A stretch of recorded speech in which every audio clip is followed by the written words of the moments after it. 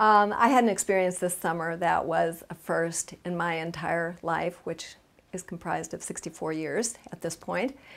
And for the first time ever, I went to camp with high schoolers.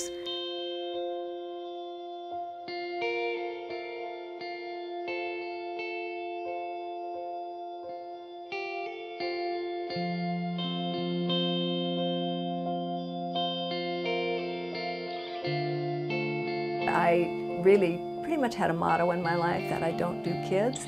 I taught adults for over 30 years, Bible studies, and worked with adults and trained people to work with kids, but never did I really think I wanted to do kids. So about 11 years ago, we started doing New Year's Eve parties at my house for the youth group here on the island, and I got to know the kids through that contact once a year.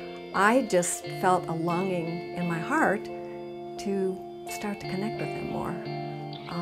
I fell in love with them. When I started actually as a leader, it was very interesting because I kind of held back and I tried to kind of hide in the kitchen a little bit. It's interesting how kitchen time brings out conversation. Kids who didn't really even know me started talking to me. I was just shocked at the deep, deep hurt in kids out there, and I think that just drew me even more to get in with the youth group and get to know these kids so they can know somebody who can give them hope and love, because a lot of them just don't have it. And because there's not much to do on this island, about 8 o'clock the island wraps up. We have a movie theater, but you know, you see the movie, then you have to wait a week and a half to see another movie. Without much to do, what the kids do is they go from party to party to party. These kids, a lot of what we deal with don't matter to anybody, and so they don't think they matter to God.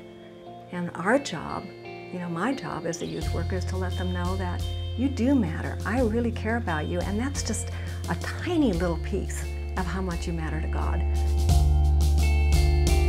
So I think I'm really grateful that God brought me in this later in my years, because I can offer them something on a different level than if I was a young punk.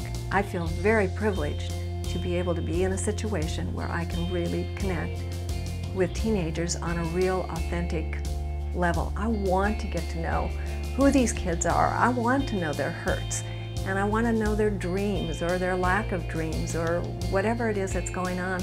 And my playing ping pong with a kid on Monday night lets me speak into their life.